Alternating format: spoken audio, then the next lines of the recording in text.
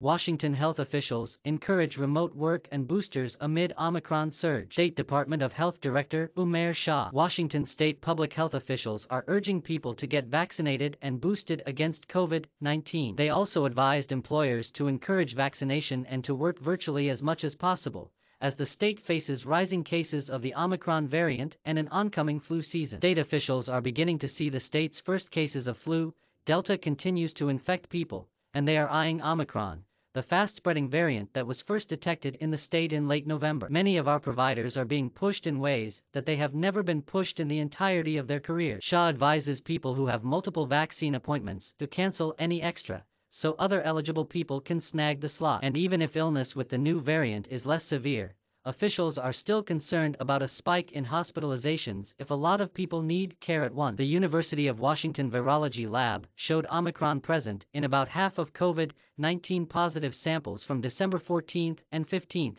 assessed by a quick method.